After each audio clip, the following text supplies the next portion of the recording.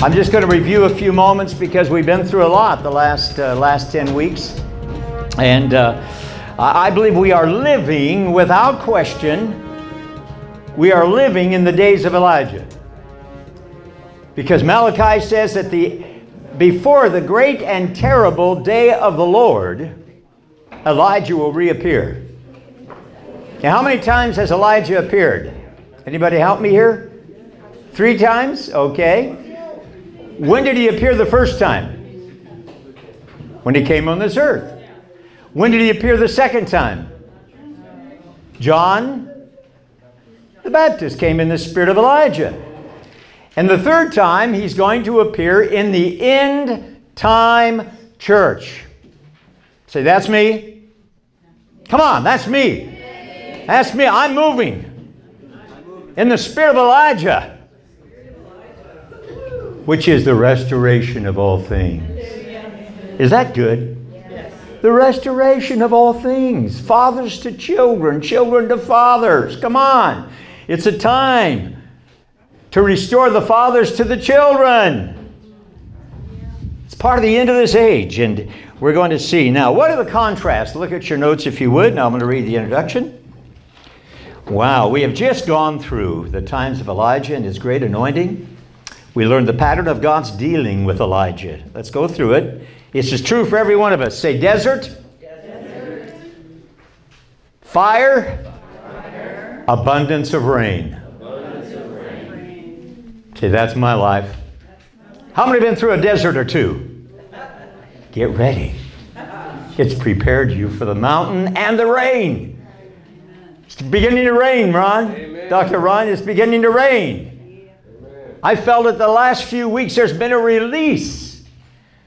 Now, I'm taking this by faith, and I'm not going to do another whole teaching of Revelation 12:1 because you've heard it 3 weeks now. But I believe, based on Revelation 12:1, that Satan has been cast out of heaven on March the 5th of this year. And if you want to know theologically why I believe that, I'll show you afterward. It's 1,260 days following the sign in the heaven that I did a video on. I did it 3 years ago. The Lord woke me up about a month ago. He said, Jerry, go back to Revelation 12:1. I hadn't thought about that verse for 3 years. He said, go back to Revelation 12:1. I'm laying in bed talking to the Lord. I said, why? He said, count the days.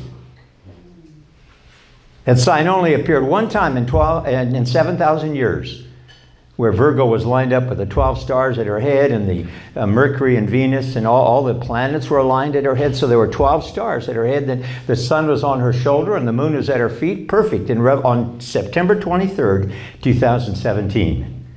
Well, if you count 1,260 days after that, according to Revelation 12:8 and 9, you come to March the 5th. I prayed for a whole month. Every night when I took my Epsom salt bath, I just... I'm commanding, the blessing of the Lord. And Michael to do war in the heavens. Daniel caused a war in the heavens with his prayer. Do you know that, Ann? Daniel caused... Michael said, you awoke a war in the heavens, Daniel. And for 21 days, I've been battling over this thing.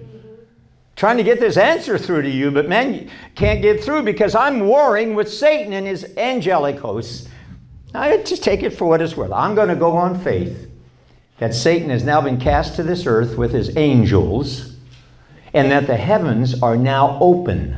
Amen. Around the world for a great world harvest. Yes, there'll be no more hindrances, Oscar. Yes, no more hindrances, Pastor. No more hindrances to the move of God. And come on, no more hindrances. It's our time.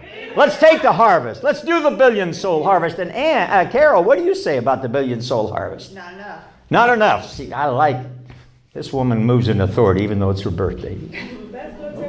We're going to have goodies today for Carol. Oh, God bless you. Praise God. All right. So that's the pattern. That's the pattern of my life. That's the pattern of my life. Desert, fire, rain. Now, how many know some people want to go to from the desert to the rain? They don't want to pass through the fire.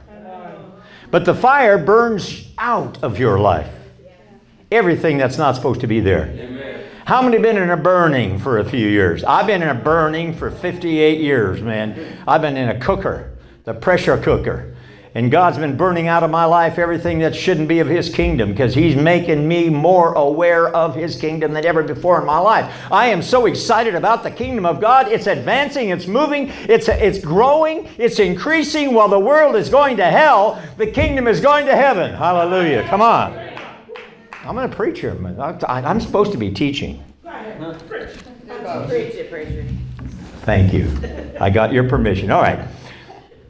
Abundance of rain means restoring all things at the end of this age.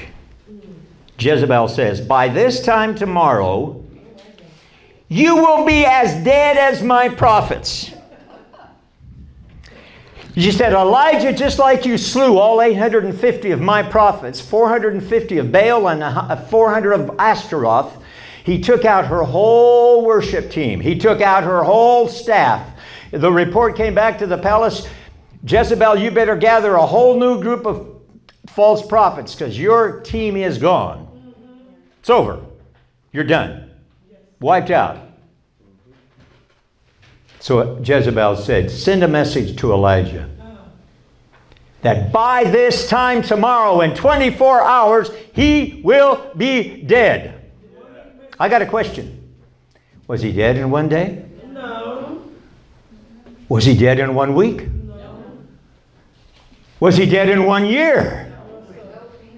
Was he dead in 1 millennium? Has he ever died? False prophet, Jezebel, spoke a lie. She prophelied, not prophesied. She prophelied. We got a whole group up there now prophelying. Hello, you know what I'm talking about over our nation. They're just prophelying. But Robert, you're prophesying. Where did Ron Canoli go? Okay, we'll let him go to the bathroom. All right. Thank you, Christina. You're keeping on top of this whole thing. So I've got an announcement to make. Jezebel did not tell the truth. Heaven overcomes everything hell raises up. Hello? When hell raises up, heaven overcomes. Get ready is the word I've been getting for 6 months. Every time I pray and seek God, I said, tell me, give me a word. He says, get ready. Amen. Get ready. Get ready. It's about to happen. Yes. Expect it. Yes, Elijah prayed that it wouldn't rain for 3.5 years, and boy, he kept praying. It's happening already. Already, you're right, Ann. It's already happening. I mean, give it 3 months and gas is already $3. I mean, hello, that's just one sign. I mean, you're just begin to see what God's about to do. You think He's heard the prayers of 70 million people? I think so.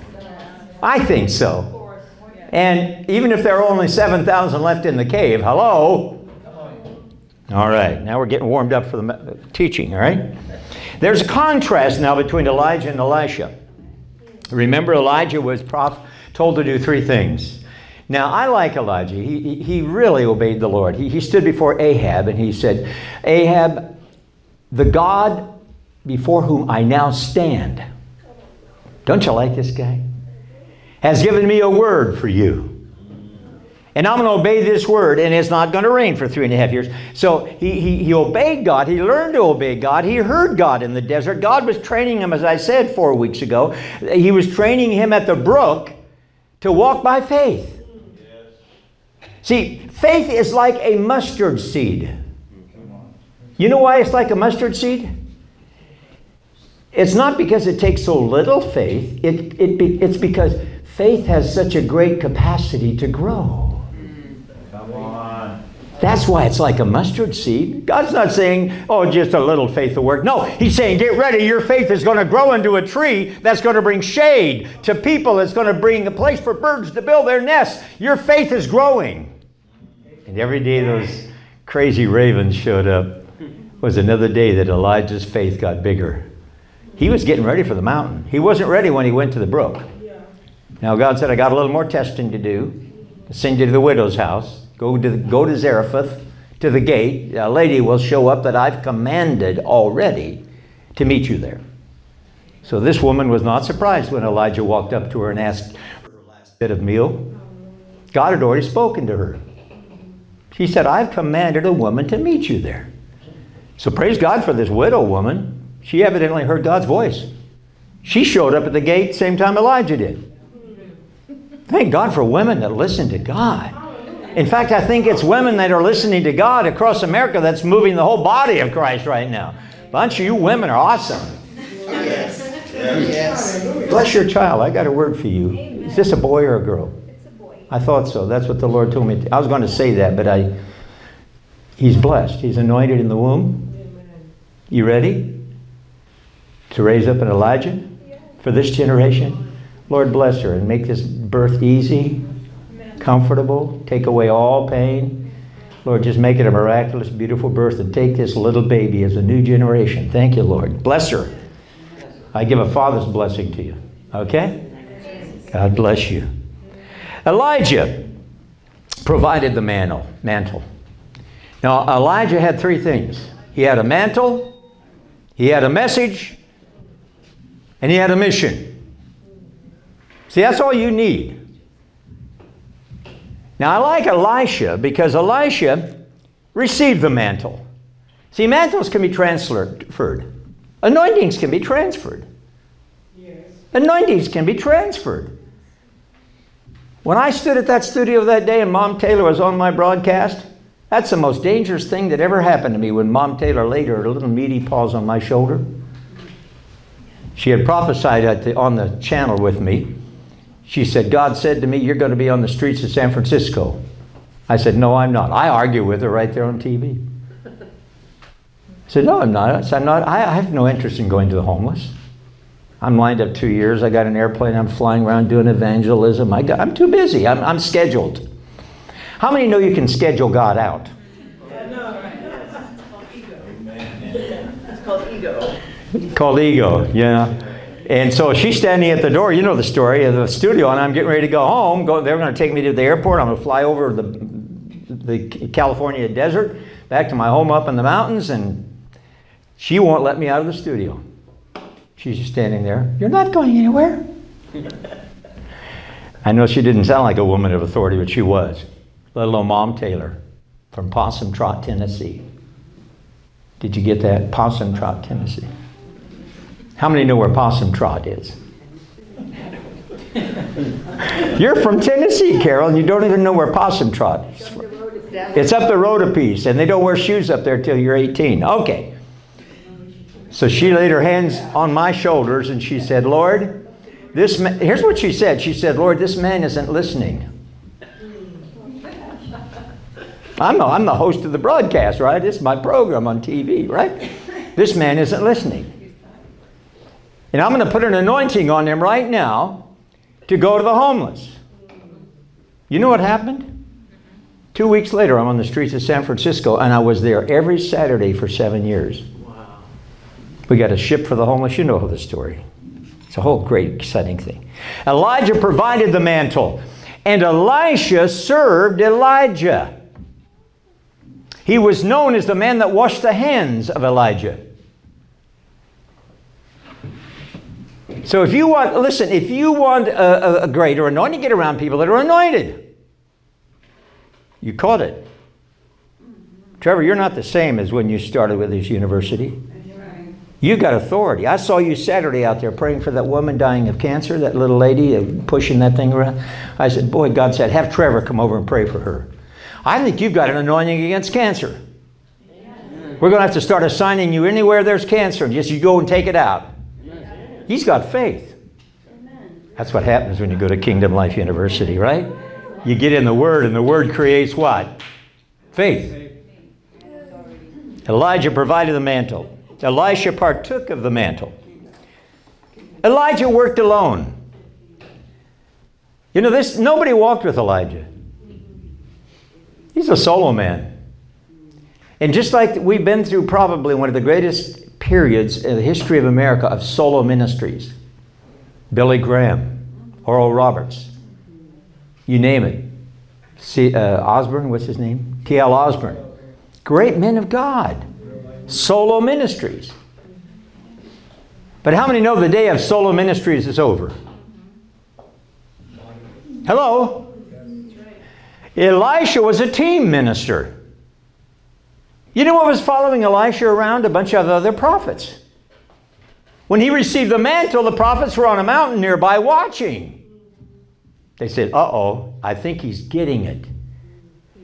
And it fell on Elisha when Elijah was taken up.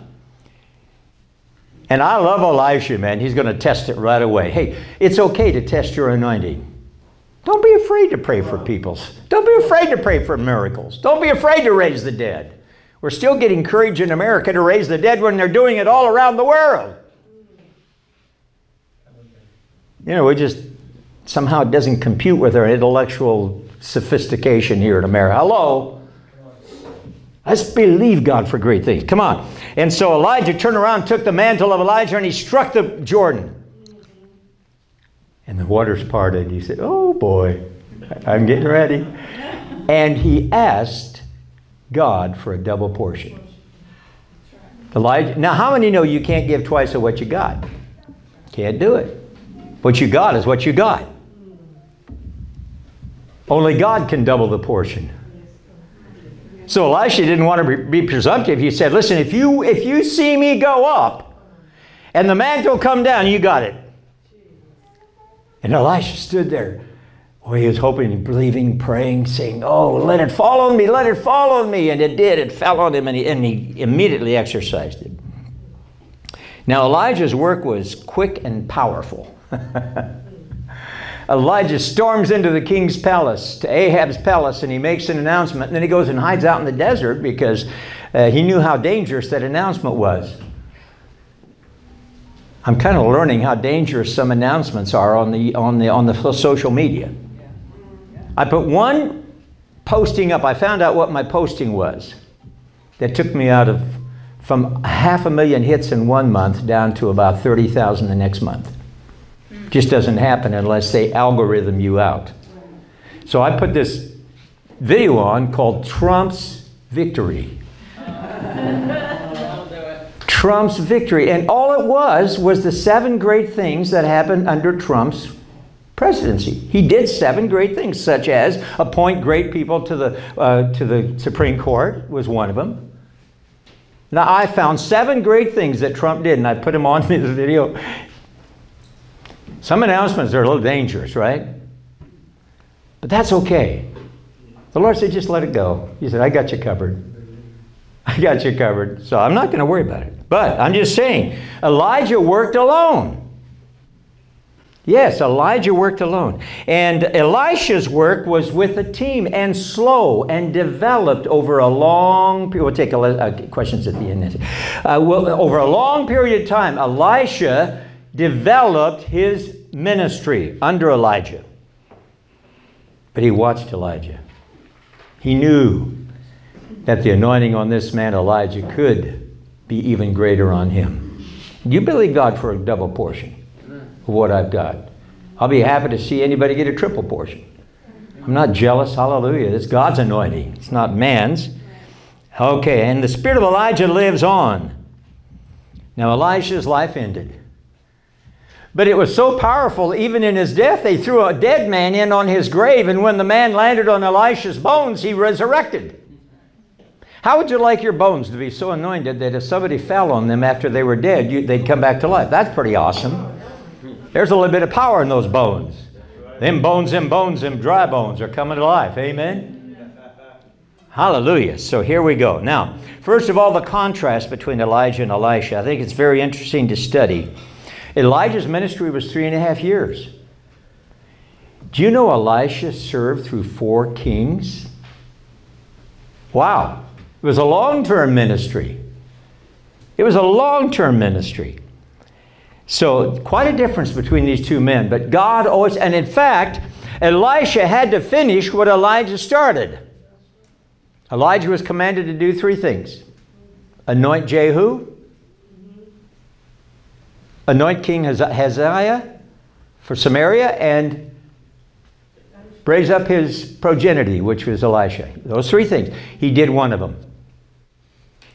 So let me tell you, if you haven't fulfilled completely your vision, just raise up another generation to take it up and run with it. Come on. I don't think this generation, my generation, has done everything they should have done. But you know what? I see a new generation coming. I see a young generation coming. They're sons. Amen? And we're their fathers, just like Elijah and Elisha was a father-son relationship. And that's why when you say that God's going to restore father-son relationships, it was really the relationship that Elisha had with Elijah. Now, Elisha was an interesting character. I just want to say this, that he was an active man that was practical. God called him in the field. He's pushing the plow. Now, one thing about Elisha, he's faithful. You may have been pushing the plow of your vision for years. How many years, Carol, have we been pushing the plow? 15 plus years for Kingdom Life University. And I started this whole thing of evangelism. 1964. How many were born after 1964? Yeah. That's when my whole vision of evangelism started. God called me. Started traveling across America, doing crusades in churches, doing television, doing all kinds of things. It was great, those early years in evangelism. But I'll tell you what, I just don't feel like my ministry's finished. In fact, the Lord actually spoke to me when I pulled up to that radio station to record Kingdom Life University courses. It took 2 years of recording nightly at WXYB radio. I'd study all day, and then I'd go to the radio station in the evening, teach that chapter of the Bible, and that's how I finished it. And the lady supported that whole thing. Talk about a widow woman. It was a widow woman whose husband owned 6 banks. Yeah, you know who I'm talking about. And she owned homes and different things. And she said, Jerry, I like your ministry. In fact, she said, here's what I'll do. You've been talking about going on the radio. I will pay for it for 2 years. So I was on the radio every night of the week, Monday through Friday, for 2 years. And then I remember the day she called me. She said, Jerry, I think our 2 years are up for the radio. I said, guess what? I'm recording Revelation 22 tonight. So I finished the entire New Testament, which is the core curriculum for the university. And I'm telling you, I'm getting responses. I just signed up another Pakistan campus yesterday. Another campus in Pakistan. And he said, send me your studies. We're going through them already on YouTube, but we want to be organized and have curriculums and everything. And so I set him up last night so he can teach these pastors in Pakistan. So Elijah appears quickly, and he's a powerful voice. We're just kind of halfway reviewing, but getting some new truth. He's a powerful voice. He is a voice crying in the wilderness. Prepare the way of the Lord. That's a good message. Prepare the way of the Lord. Get ready for the coming of the bridegroom. Get ready. That's John the Baptist. Prepare the way of the Lord. Make straight his path. And John the Baptist did that. He prepared the way of Jesus. And he must increase, I must decrease. He ended up, lost his head. But he prepared the way of Jesus. Now the end time church, that's you and I, say me, that's me, Spirit of Elijah, preparing for the way of the Lord. And you're preparing the way of the Lord. I do. You do. That's our heart. We're bringing people to Christ. We're preparing for the coming of Christ, which is a fulfillment of the kingdom. But even now, we're asking God to come in power upon this earth before Jesus returns. We're entering into the season. It's going to be exciting. A powerful voice. Look at 1 Kings 17:1. And Elijah, the Tishbite of the inhabitants of Gilead, all right, said to Ahab, as the Lord God of Israel lives, before whom I stand, there shall not be dew nor rain these years, except according to my word. So first of all, his God was alive. We're kind of reviewing some of the earlier studies. His God was alive. He said, my God's alive. And when he acts, things happen. And he said, not only is alive, he's present. My God's alive, but I'm standing in His presence right now. And we're standing in the presence of God as His ambassadors. Say, I'm an ambassador, calling people to Christ, preparing people to eternally rule with Christ. What's the theme of Kingdom Life University? Training to reign. In life and ministry. We are more than conquerors. We're kings and priests to our God. Come on. Yeah. Say, I'm a king and a priest. I'm seated in heavenly places with Christ. And everything is under His feet. So they're under my feet. Because what? We're joined heirs with Christ. We partake of His divine nature. Wow. So as He is in heaven, so are we in this present world. Come on, let's rise up to the occasion. So Elijah was quick and powerful. I love that. Now, Elisha, very interesting guy. He had a consecrated life. Everything about Elisha was consecrated. You know, when the mantle fell on Elisha, he took off his own garment. He ripped his own garment. How many know some things in your life need to come off before other things can come on? I mean, the Lord's dealing with us all the time about refining our walk so we have greater potential to receive and move in His anointing. That's my heart. That's your heart.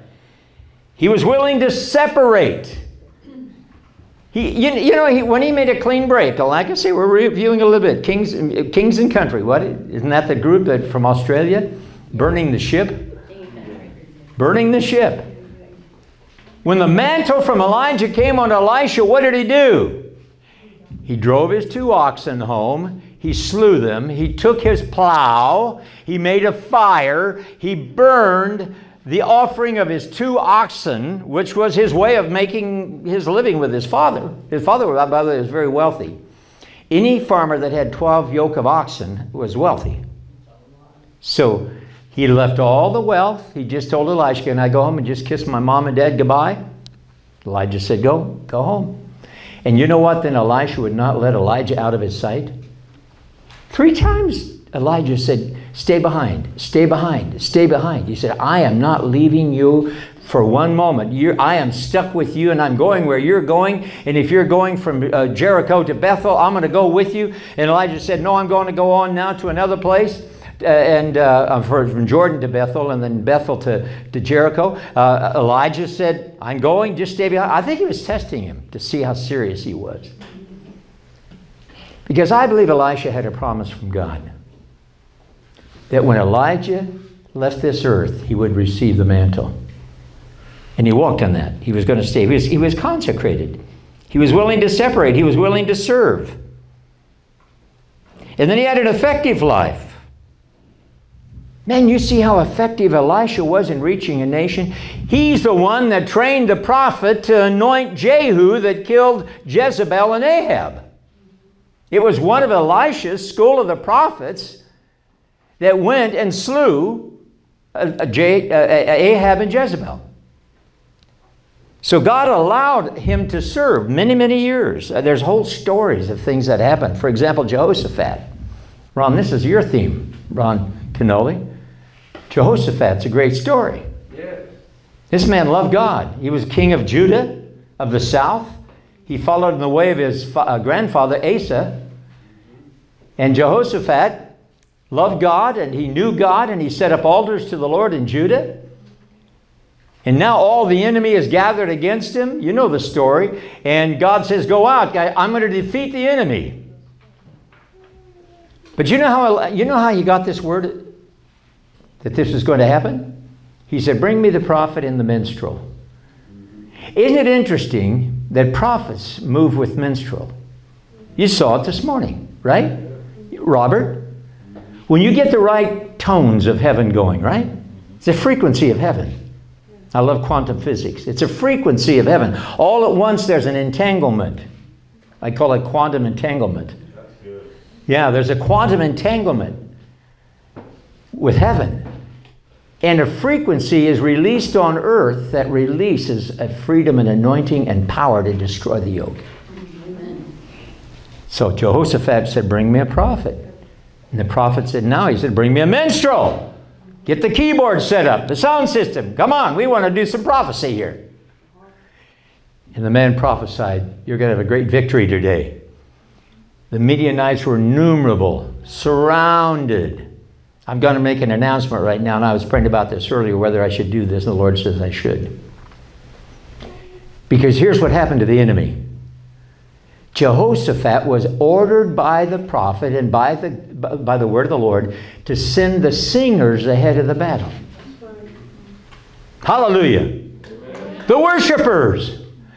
How many know worship releases the hosts of heaven? If you want to move into victory, start celebrating in worship. When this whole thing of the elections happened, I said, Lord, what do I do? He said, start worshiping. He said, get ready. Something's going to happen. Now, what happened to the Midianites that came against Jehoshaphat? They all killed each other. I've got an announcement to make. In the next several years, the Democrats are going to self-destruct. Amen. Watch it. Already on their way. Already on their way. Going to implode. They're going to implode. And I believe these midterm elections are going to win back the House and the Senate and everything, and this nation's going to get back on course. And I'm a little political this morning. Don't touch, you'll shut me off there on Facebook. I'm just saying. Don't give up. Don't throw in the towel. Wait. God's timing isn't always our timing. God told Elijah, go anoint Jehu today. Today, go anoint him and he'll kill Ahab and he'll kill Jezebel. They still reigned for 13 years after that. Why? Because Elijah didn't do what he should have done. Now, I'm not excusing Elijah, but I'm just saying, you know, sometimes things don't always work out on our time scale. You know what I'm talking about? They don't always work out on our time scale. But believe me, they will be fulfilled. Amen. Right, Oscar? Amen. They will be fulfilled. You watch what God does. He's already got angel hosts working around the nations today. The angelic hosts are already released, I believe, in America. How many times have we done it from this classroom? We've appointed angelic hosts to go to different cities in Washington and different things. I believe Florida already has so many angelic hosts working here because we're a favored state. And I believe God's getting ready to do something in California. I believe California is getting ready to turn. And it's not going to come through politics. It's going to come through revival. It's already happening with Mario Murillo and other people out there.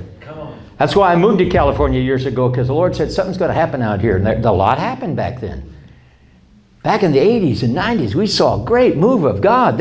You know, the Jesus movement came out of California in the 60s? So get ready. I believe it. And then I heard something yesterday on the internet. It was interesting. He said, yeah, California is already experiencing an outpouring, but he says, the Lord showed me the second state that it's hitting is Florida. Amen. See, I'm ready. Amen. I'm ready for an outpouring in Florida. I want to see revival in this city, in this state. It's here already. I believe revival is already here. We just need to release it. Stop praying for something God's already done. He's already prepared us for it. Come on, I'm ready. Are you? We are. He had an effective life. I think there was something about Elisha that he just kept pushing the plow. And we've been pushing this plow of this ministry for so many years. I'm almost blue in the face, but God says, just keep going. Keep going. Be faithful. You know, I learned something on the farm. Why does so much biblical truth come off the farm? Were you raised on a farm? Yeah. You were. There's something about the farm that teaches you to wait.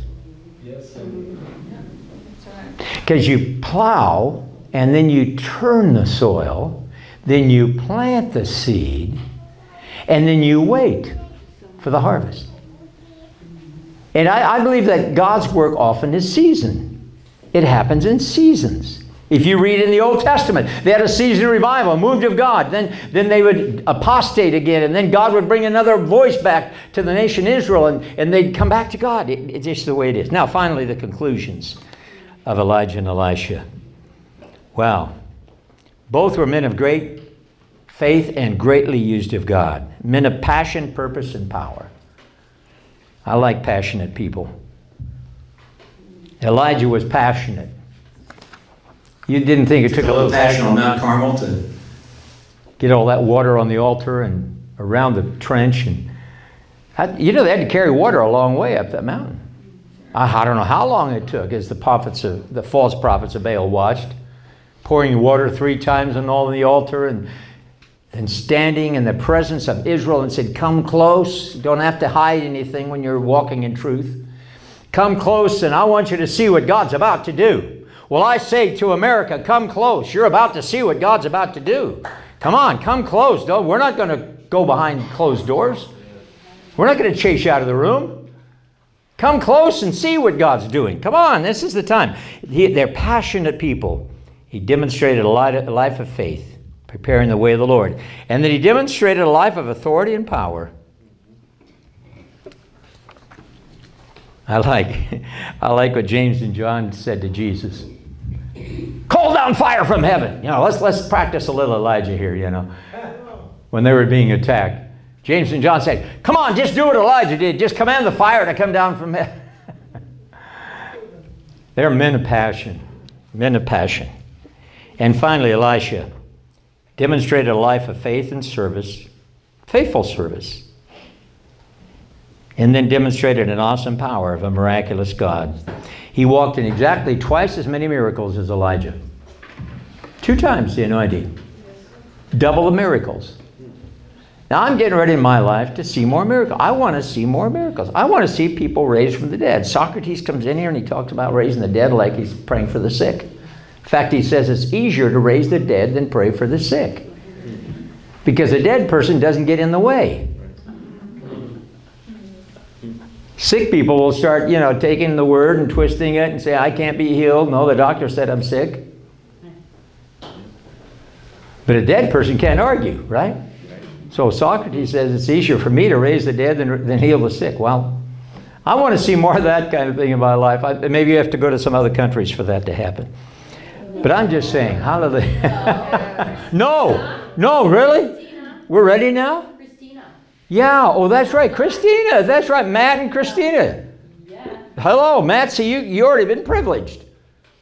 You're already walking in the double anointing. Hallelujah. But I don't know about you, but what the whole story of Elijah and Elisha does for me is it makes me want to walk more in the miraculous power of God. These signs shall follow them that believe. In my name, Jesus said, you will cast out devils. You will heal the sick. If any poisonous thing hits you, it will not affect you. I've been walking on that through this whole coronavirus thing. That's faith. That's faith. By the way, Buddy, you know, they used to come here. Buddy passed away this last week.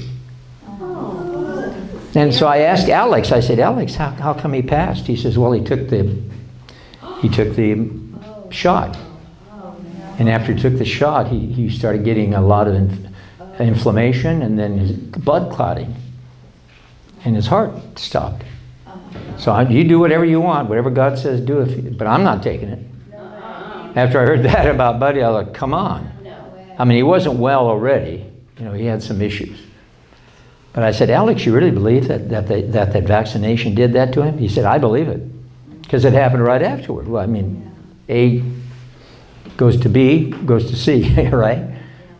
So sometimes things don't always work out the way we want. But just to let you know, be careful. Be careful. I've got my mind made up. Even if I can't fly on the airplane, I'll just ask God to start teleporting me. Amen. We'll just teleport to some graduations over in Ghana and Kenya. And Philip did it. Why can't we?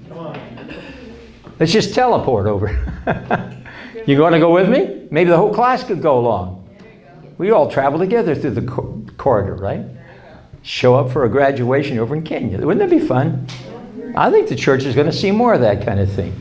I believe it's already happening. So I believe in the name of Jesus that we are walking in an anointing today of Elijah and even Elisha.